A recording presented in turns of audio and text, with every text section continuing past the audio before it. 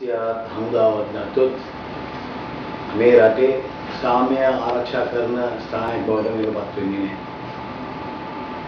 නීතිය වල් වැදිලා අපි හැමදාම කියන විදිහට නීතිය බල්ලට දීලා දිනවා කියලා. ඒක දවසින් දවස ඔප්පු වෙගෙන යනවා. අපි දැක්කා නිල්වලා විජේසිංහ. ඒ සිද්ධියේදී එතුමාව අත්අඩංගුවට ගන්න බැරි වෙලා තිනවා පොලිසිය. දවස් දෙකක් තිස්සේ ගෙදර ගියාලු. එයා ගෙදර හිටියේ නෑ. මේක කාටවත් විශ්වාස කරන්න පුළුවන් දෙයක්ද පොලිසියෙන් ප්‍රකාශ කරන්නේ. ඊට පස්සේ දවස් දෙකකට පස්සේ යාම ගිහලා සරණ්ඩ වෙනවා. ඉතින් මොකටද පොලිසිය? මෙච්චර ලොකු අපරාධ කරන මිනිස්සෙක්ව මන්ත්‍රීවරු ඇමතිවරු දැන් මොන තත්ත්වයකටපත් වෙලා තියෙනවද කියලා කිව්වොත් පොලිස් නිලධාරියලා පාර දෙනවා. ඌගේ වාහන ගෙවල් ඔක්කොම ගිනි දිනනවා. පොලිසියට බෑ පොලිසිය ගාව ආරක්ෂා කරගන්න. ඉතින් අපිට තේරෙන්නේ නැහැ මේ රට කොයි දිශාවටද යන්නේ මොකද්ද මේ වෙන්නේ යන්නේ කියලා. දැන් අද උදාහරණයක් බලන්න ඌව මැතිවරණේ පටන් ගත්තේ නැහැ. නාම යෝජනා දිනේ විතරයි ප්‍රකාශ කෙරුවේ. එක්සත් ජාතික පක්ෂයේ කාර්යාලය විනාශ කරලා ඉවරයි. දැන් සම්පූර්ණ තත්වය තමුන්නාසලා ඉදිරියේ ඉන්නේ බලා ගන්න පුළුවන්. ආණ්ඩුව මොනතරම් තත්ත්වයකට වැටලා තියෙනවද? ආණ්ඩුව මොන වගේ තත්ත්වයකට මැතිවරණයේදී වැටෙයිද කියන එක ඒගොල්ලෝ දැන් දන්නවා. ඒ නිසා තමයි පටන් ගන්නකොටම බියක් ඇති කරලා මිනිස්සු පාරට ඇවිල්ලා ඡන්ද දෙන එක වළක්වන්න තමයි මේ ආණ්ඩුව කටයුතු කරගෙන යන්නේ. ඒක පැහැදිලි ලෙස පේනවා. ඒ වගේම අපි දැක්කා අරින් පරණ්ඩු ආවන කිසිම ප්‍රශ්නයක් නැහැ කියන්නේ ඉතින් ආණ්ඩුව. දැන් අරින් නාම යෝජනාවක් තව පාර්ලිමේන්තුව දිලා අසුනේ නැහැ. දැන් ගන්න පටන් ගත්තා. දැන් බදුල්ලේ මැතිවරණේ ගත්තාම අපි කාලෙකට ඉස්සර දැක්කා ජනාධිපතිතුමාගේ මැක්කෝ 4 දෙනා නැති වෙලා. මැක්කෝ 4 දෙනා නැති වෙලා. අන්තිමට අල්ලගත්තාම කූඩුවල දැන් දාන්නේ මැක්කෝ 5 දෙනෙක්. අපේ රාජගිරියේ මැක්කෝ දාලා. රාජගිරියේ මැක්කෝ මොකද කරන්නේ? ආණ්ඩුවට වාසියක් වෙන්න බදුල්ලෙන් ආසන 3ක් කඩලා දෙනවා මුන්රාගලට. දැන් මැක්කොත් කූඩුවේ. අර මැක්කත් කූඩුවේ. පෙත්තපත් කෑවද? ඕයි. පෙත්තපත් කෑවද? ඕ රජතුමනි කෑවා. දැන් මේකයි කියන්නේ මැක්ක. අපි කිසිම දවසක බලාපොරොත්තු වෙන්නේ නැහැ. වමේ දේශපාලන කරපු බවලකින් ඇවිල්ලා මේ වගේ තත්ත්වයකට වැටේ කියලා. දැන් ළඟදී බලන්න හැම ලංකාවේ හැම තැනම ආණ්ඩුවට අවාසි වෙන තැන විශේෂම කොළඹ කඩලා ගම්පවඩේ කලුතරේ දාන දවස් වැඩි දුර නැහැ. මේවා තමයි විපක්ෂයක් එළියට එක්කව වෙලා සටන් කරන්න ඕන දේවල්. මේවා කල් දාන දේවල් නෙවෙයි. අපි හැම මාධ්‍යමෙම අපි ඒක දිගින් දිගටම කියාගෙන යනවා. ඒ වගේම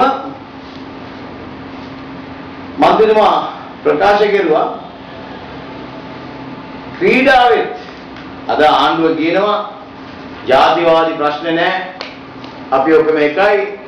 මේ ඉඳලා හම්බන්තොට ඉඳලා කට්ටිය ගිහිල්ලා ක්‍රිකට් ගහනවා යාපනයේ ඉඳලා කට්ටිය ගිහිල්ලා කොළඹ ගහනවා හම්බන්තොට ගහනවා. හැබැයි දැන් ගුටි කාලේ යන්න වෙලා තියෙන යාපනයෙන් ආවොත්. මන්ත්‍රීතුමා ඒක තමයි දෙමළෙන් ප්‍රකාශ කෙරුවේ. ක්‍රීඩාවක්වත් විනුම් පෙරදුම්වත් බාරගන්න බැරි ආණ්ඩුවක් බවට මේවත් වෙලා තියෙනවා. මේවන්න පෙරදෙන්න බෑ. ඒක මොනවා උපක්‍රමයක් දාන්න. අපි කියනවා අමුදාකරණය කරනවා කියන එක.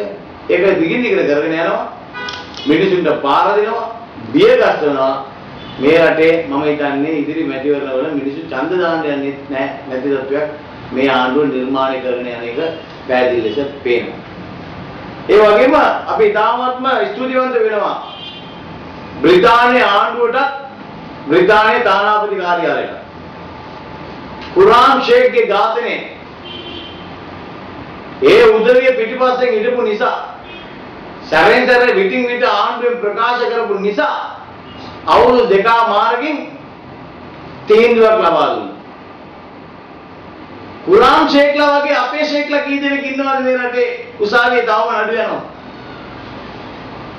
කුරාම් ෂේක්ලා වගේ පියසේන ධර්මලිංග මොහොමඩ්ලා කී දෙනෙක් ඉන්නවද අද නඩු බලාගෙන අවුරුදු 10ක් තිස්සේ නඩු යනවා අවුරුදු 8ක් තිස්සේ නඩු යනවා. ඇයි ඕවා අවසන් වෙන්නේ නැත්තේ? කොහෙද තියෙන ප්‍රශ්නේ? කුරාම් ෂේක්ගේ ඝාතනයේට නඩු තීන්දුවක් දෙන්න පුළුවන් නම් අවුරුදු දෙකමාරකින් බ්‍රිතාන්‍යයේ ආණ්ඩුව පිටිපස්සෙන් ඉන්නකොට බ්‍රිතාන්‍ය තානාපතිකාරය පිටිපස්සෙන් ඉන්නකොට ඇයි අර ධර්මලිංගම්ටයි පියසෝමටයි මොහොමඩ්ලටයි ඒ නඩු තීන්දුව වගේම අවුරුදු ගානකින් මේ නඩු අවසන් කරලා දඬුවම් දෙන්න ඕන උදේට දඬුවම් දෙන්න බැරි. ඒක ලොකු ප්‍රශ්නයක්. මේ නීතිය දෙවිදියට ක්‍රියාත්මක වෙන රටක් හැටියට මේකපත් වෙනවා. අද අපි දිගින් දිගට ඔයගොල්ලන්ට කිව්වා අපේ වකුප් සභාව ගැන. වකුප් සභාවට දේශපාලනය ගෙනලා දාන ජනාධිපතිතුමා කිසිම උගත්කමක් නැති මිනිසෙක්ව වකුප් සභාවට පත් කෙරුවයි කියලා අපි කිව්වා. දැන් වකුප් සභාව කියන්නේ ජනාධිපතිවරයෙක් දේශපාලන පත්වීමක් දෙන එක. පල්ලි නිර්මාණ කරන්න ශ්‍රී ලංකා නිදහස් පක්ෂයේ උදවිය පල්ලිය ඇතුළට දාගන්නත් එතුමාගේ උවමනාව. එතුමාට විස්තර දන්නේ නැතුව ඒ කතා කරලා තියෙනවා. එතකොට ඒකට උඩින් තියෙනවා ජුඩිෂරි සර්විස් කමිෂන් එක. ඒකේ තමයි සාමාන්‍ය නීතිවේදීන් සියලු දෙනාම උසාවි වලට පත් කරන්නේ. ඔතනින් පත් කරපු සභාවක් තියෙනවා ඒක තමයි වකුෆ් ට්‍රයිබුනල් එක. ඒක දේශපාලනේ නැතුව ජජස්ලා පත් කරන්නේ. දැන් වකුෆ් ට්‍රයිබුනල් එකේ ඕඩර් එකක් දෙනවා වකුෆ් සභාවට තමුන්නාගේ පත් වෙන දවසේ ඉඳලා නීති විරෝධී ලෙස ක්‍රියාත්මක වෙනවා. ඒ ක්‍රියාත්මක කරලා තියෙන දේ වාම අත්තිඩෝලා තියෙනවා. දැන් මේක අත්තිඩෝලා නොටිස් කරන්නේ කාටද? මුස්ලිම් දෙපාර්තමේන්තුවේ ඩිරෙක්ටර්ට. ඩිරෙක්ටර් මොකද කරන්නේ? ඔය ෆයිල් එක අංගනවා. ඩිරෙක්ටර් අද වෙනතුරු වකුෆ් සභාවට සභාපතිවරයාත් එක්ක එක්කව වෙලා ජනාධිපතිතුමාව සතුටු කරන්න එතුමා මොකද කරන්නේ? ෆයිල් එක අංගගෙන එතුමාට විස්තරය විතරක් කියලා දෙනවා. ඒතකොට වකුෆ් සභාවේ ඉන්න අනිත් සියලුම සමාජිකයන් අද වෙනතුරු දන්නේ නැහැ ට්‍රයිබියුනල් එකක් මේ කේස් එක අහලා තීන්දුවක් ලබා දීලා දීලා නැහැ. ඊට උඩින් ගිහිලා ඩිරෙක්ටර් මහත්මයා මොකද කරන්නේ? එතුමාට නැති බලයක් ඇඟට අරගෙන එතුමා පොලිසියට ප්‍රකාශ කරනවා මේ අපේ සභාපතිතුමා පත් කරලා තියෙන කමිටුව තමයි හරි. එයා අත්විඳලා තියෙනකොට එයා කියලා ලියුමක්. කොච්චර වැරදිද රජයේ නිලධාරී කරන වැඩ. එතුමා කියනවා පොලිසියට අපේ සභාපතිතුමා පත් කරලා තියෙන පත්වීම හරි. මේක තමයි ක්‍රියාත්මක වෙන්න ඕනේ කියලා පොලිසියටත් බැංකුවටත් ලිපි දෙකක් කියවලා තියෙනවා. බැංකුවෙන් කියලා දිනවා අපිට මේක මදි.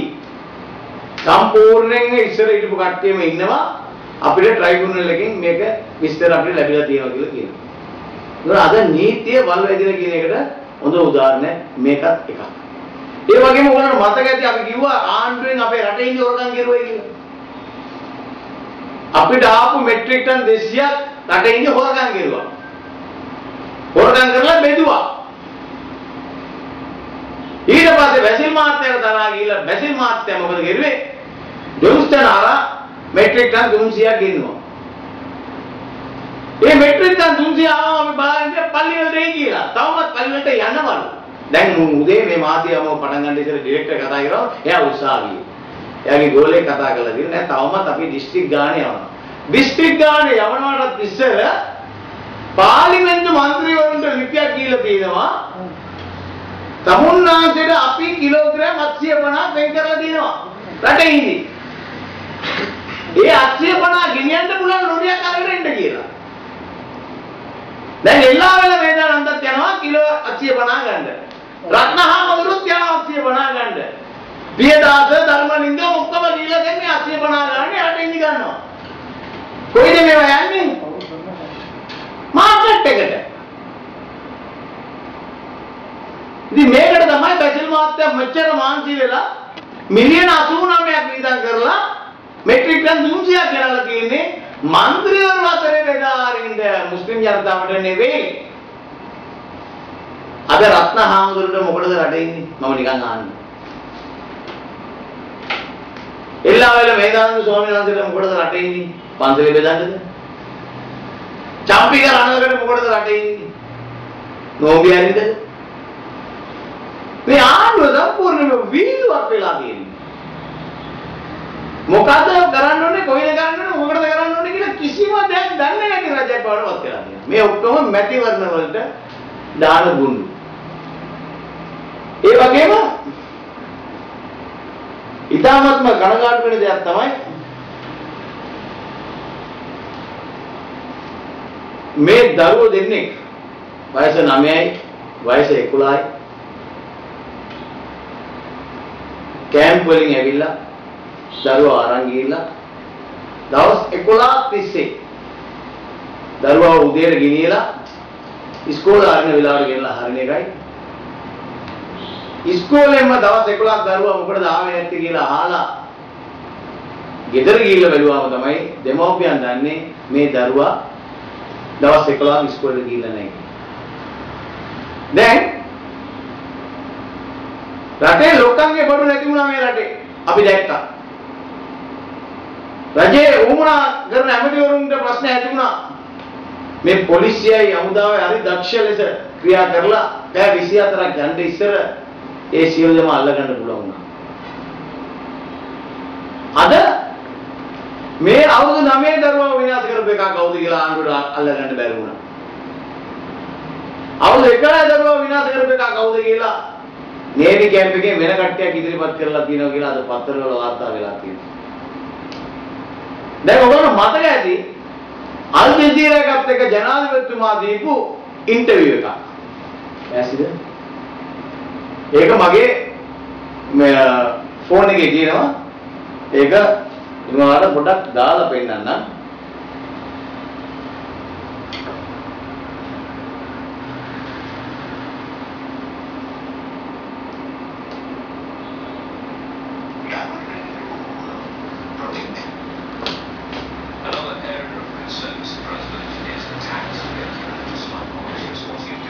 තුරු ජාතින්ගේ මේ පල්ලි වල කොයිලෝ කියයිචල්ල ගානේ කියන අහනවා.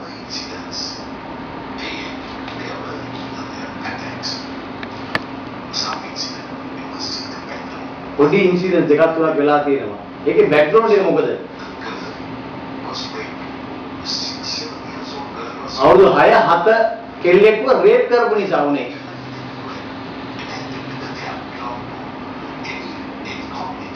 එම අවුරුදු 7 ළමයෙක්ව රේප් වුණාම කවුරු හරි කෝප වෙලා කියලා දානවා තමයි. මේ රටේ නායකයා කතා කරන්නේ.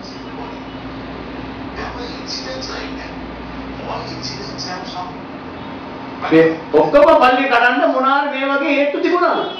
දැන් පිළිගත්ත පල්ලි වල ගාලා දිනවා කියලා.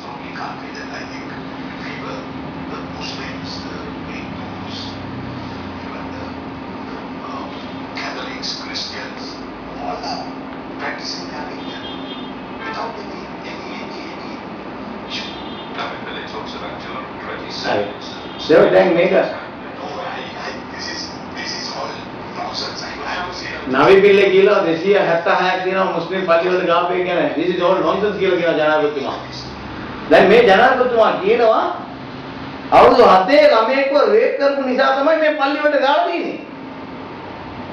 මේ හැම පල්ලියෙම ගාන්න මේ වගේ සිදුවීමක් තිබුණා කියලා රටේ නායකයෙක් කොයිතරම් ප්‍රකාශ කරනවද කියලා බලන්න. මේ ලෝකෙද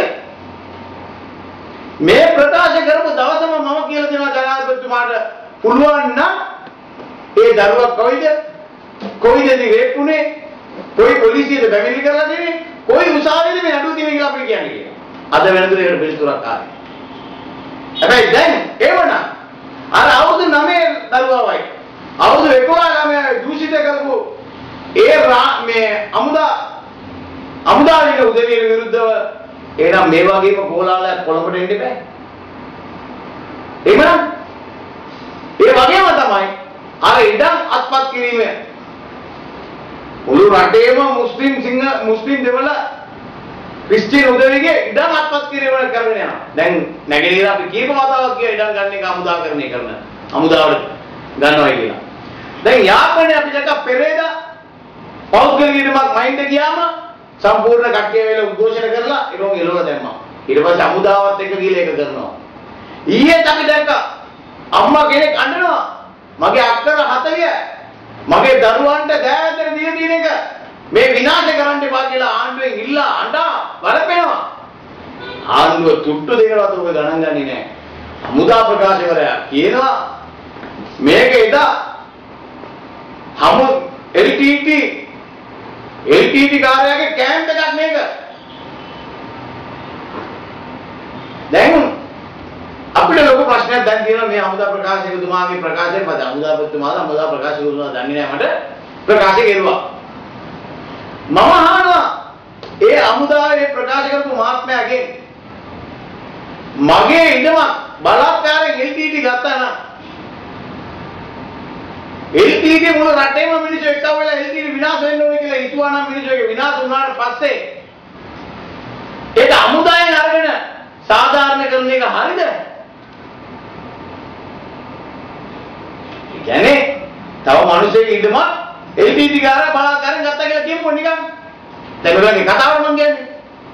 LTT ගාරා බලාත්කාරයෙන් ගත්ත ඉදම ආයි හමුදාවත් අරගෙන තොපියාට දෙන්නේ නැහැ. මේක LTT ගාරාගෙන් අපි ගත්තේ කියලා ඒකට අයිතිවාසිකම් කියන එක හරිද? එතකොට හමුදාවයි LTT එකයි එකම රෑන්ක් එකට නේ වැටෙන්නේ. LTT ගාරා කරපු වරදම අපි හමුදාවත් කරනවා නම් ඒක තව ත්‍රස්තවාදී කණ්ඩායමක් කියන එක තමයි අපි කියන්නේ තියෙන්නේ.